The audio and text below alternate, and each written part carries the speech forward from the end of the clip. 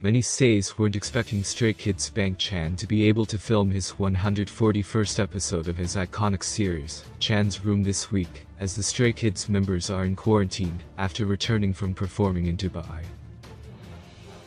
And while his fans were entirely understanding that Bang Chan wouldn't be able to go to the studio where he usually films from,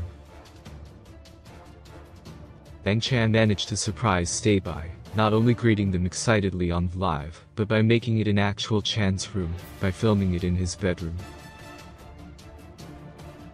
Since the Idol started this series of Lives 141 episodes ago, Bang Chan has consistently given fans something to look forward to every weekend, which is no small feat for a busy idol. And many stay are incredibly grateful for Chan's Room, as they find the video series from the Idol to be extremely comforting, like sitting down every week to talk to a friend, as Bang Chan puts on music and chats with his fans. But this particular episode is one that stays will especially remember, as Bang Chan took advantage of his new location to give them an in-depth room tour during his hour-long Live.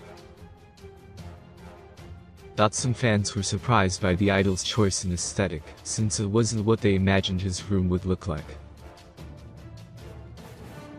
While other fans paid attention to details that actually made perfect sense for Bang Chan to have included,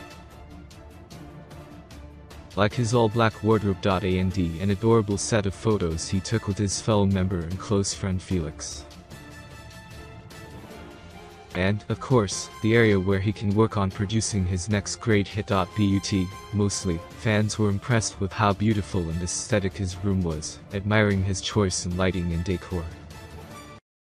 And while Bang Chan admitted that he's used to sharing a room with his members, so having a room by himself can be a little lonely, he reassured fans that he can always visit his members' rooms whenever he wants.